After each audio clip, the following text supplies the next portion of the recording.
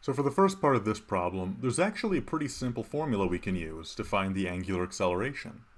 If the initial angular velocity is 0, then the angular acceleration is equal to 2 times the angular displacement divided by the square of the time. So in this case, the angular displacement is 23 revolutions, and the time is 1 minute. So 1 minute squared. Put this into a calculator, and this gives you 46 revolutions per minute squared. So that's the angular acceleration for this part of the problem. Now for part B.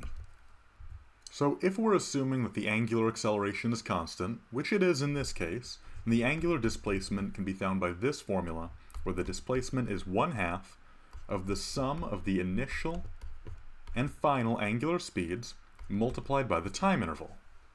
In this case, we already have all those variables, and the only variable we're missing is the final angular speed. So let's do some algebra to solve for that. First, let's multiply both sides of the equation by 2 to get this 2 out of the denominator. Then we'll divide both sides of the equation by t to get that t out of that side of the equation. So we end up with omega naught plus omega is equal to 2 theta divided by time. Lastly, we'll just subtract omega naught from both sides of the equation to get an equation just for omega. So the final angular speed is equal to 2 theta divided by t minus omega naught. So now we'll just plug in the things we know.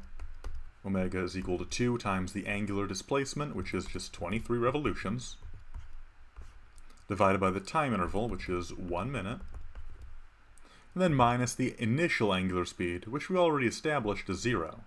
So if we put this into a calculator, we just end up with 46 revolutions per minute, which is the same answer numerically that we had for part A.